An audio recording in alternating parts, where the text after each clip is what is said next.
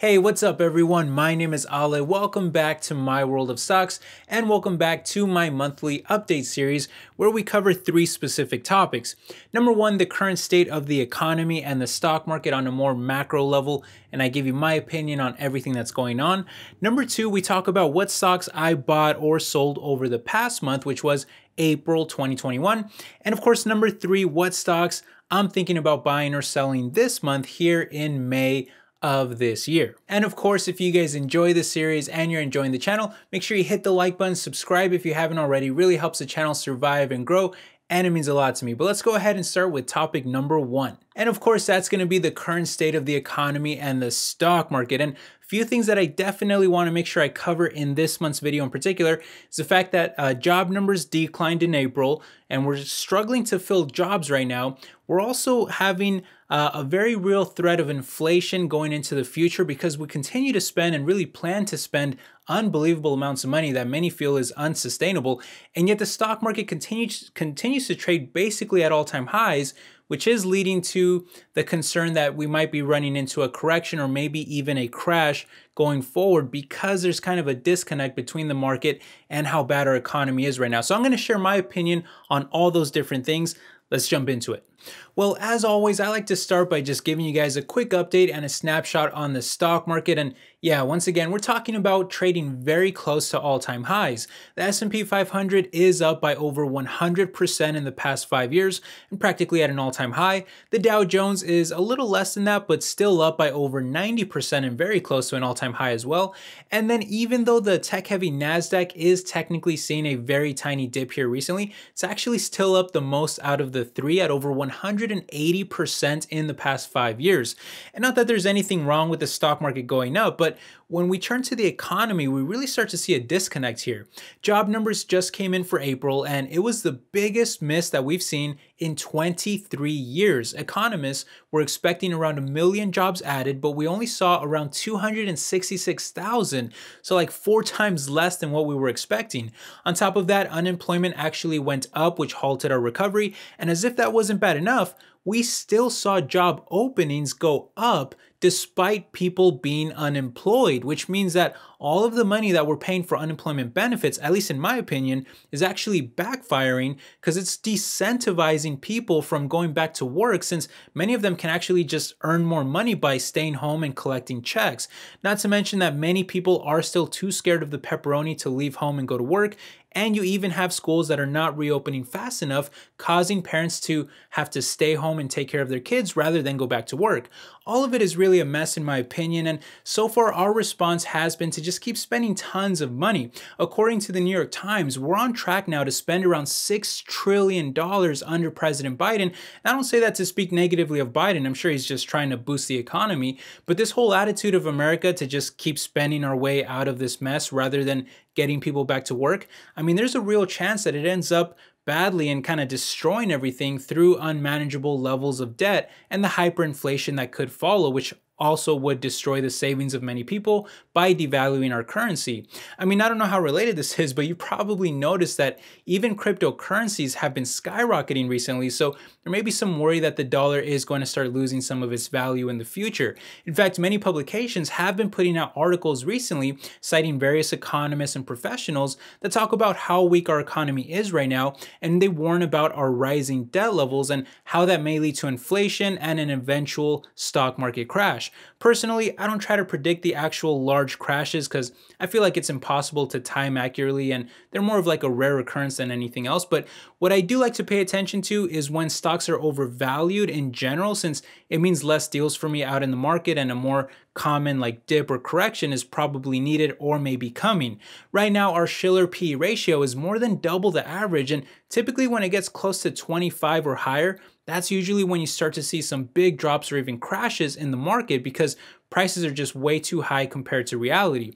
And granted, we've been above 25 for several years now, but we've been stretching it pretty damn high at over 37 right now. So I think it's perfectly reasonable to expect some volatility.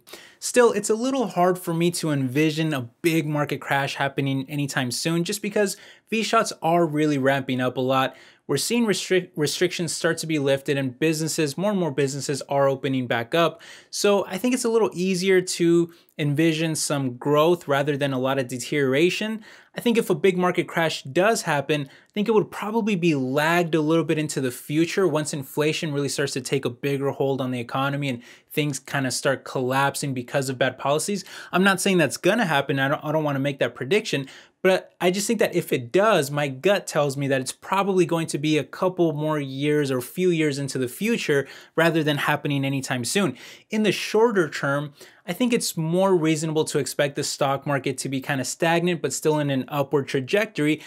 I do kind of feel like a correction will happen this year. If I had to make a prediction, I feel like it'll probably happen this year, maybe early into next year, but I do think that we do need some dips in the market. However, I think we'll recover from that and it'll ultimately have been a good buying opportunity. In the meantime, I think buying more strategically with a little bit more caution, continuously adding to my cash position, all those things make a lot of sense to me. And then if some big dips come into the market, then that's when I really go in and buy a lot heavier. Again, though, I'm still personally buying stocks. I'm just doing it in smaller amounts and being more strategic about it, which brings us to part number 2. What stocks did I buy or sell this past month in April? And I actually did do some trimming, some very rare trimming. And I also did some purchases, made some purchases as well. So let's go ahead and talk about those now. And then we'll transition over to what I plan to do this month here in May.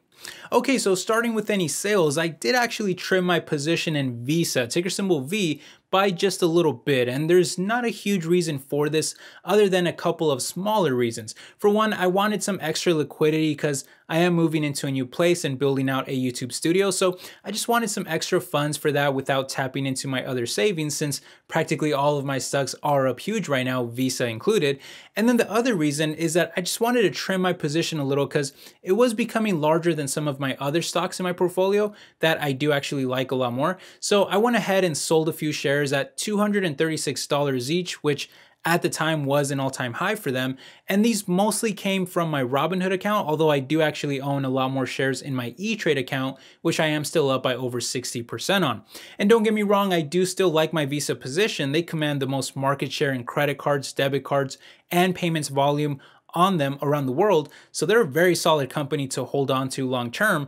But I'm just not a huge fan of finance or even like bank related stocks because I do worry about how the market might be disrupted in the future, either with like a weakening economy or inflation or cryptocurrencies or whatever else.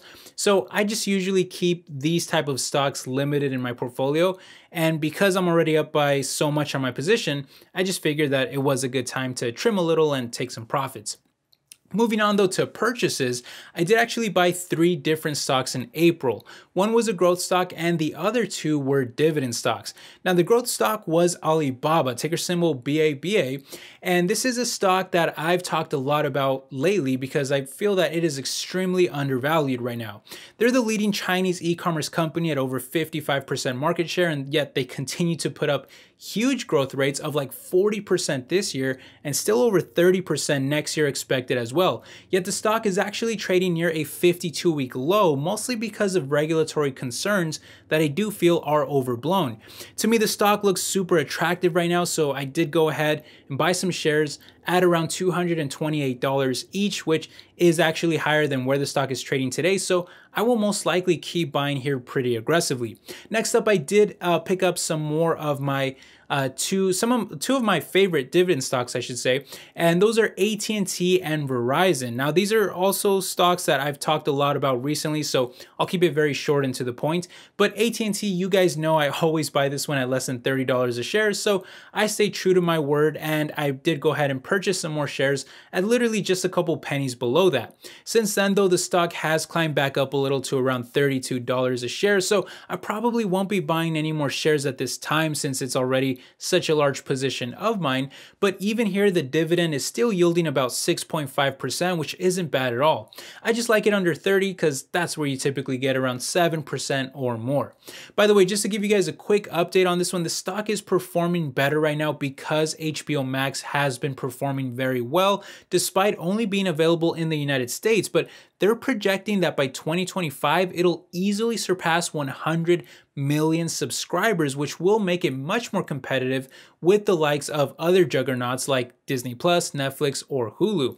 And so far, they've been doing a pretty good job of adding enticing content like the new Mortal Kombat movie, the Snyder Cut of Justice League, and even more hits like Godzilla vs. Kong. So I'm excited to see where this platform goes in the future.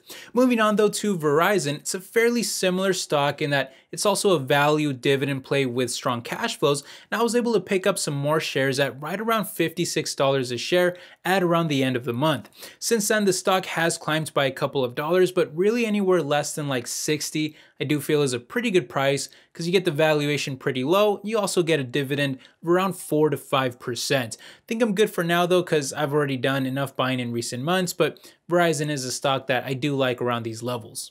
Okay, so that was the past month in April. What about here in May? What stocks am I thinking about picking up? Well, like I said before, Alibaba is a stock that I continue to feel is extremely undervalued, and I can almost guarantee you that I'll definitely be picking up some shares here in May. On top of that though, there's two big giant companies that I'm thinking about buying here in May, and one of them is a stock that I haven't purchased in a pretty long time, and the other one is a stock that I don't think I've ever owned, but I'm very interested in starting to dip my toes into it this month here as well. So let's go ahead and cover those now, and then we'll wrap up the video.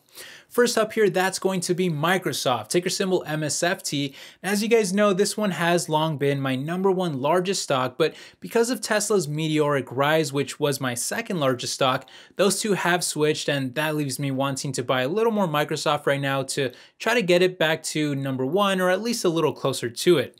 And if you only look at the stock chart, there's not a very compelling reason to say why I'm buying it since it's basically trading at an all-time high, but you have to remember what type of stock this is. First of all, they rarely ever dip, so it's usually best to just keep buying the stock and buy even heavier on the very rare opportunity that they do actually drop. And there's many good reasons for that. Financials are incredible. You're talking over $140 billion of revenue last year, of which like 40 to 50 billion went straight to net income profit, and yet they're still expected to grow by double-digit rates in each of the next 2 years. Last quarter, GAAP sales even grew by 19%, while net income soared by a massive 44%.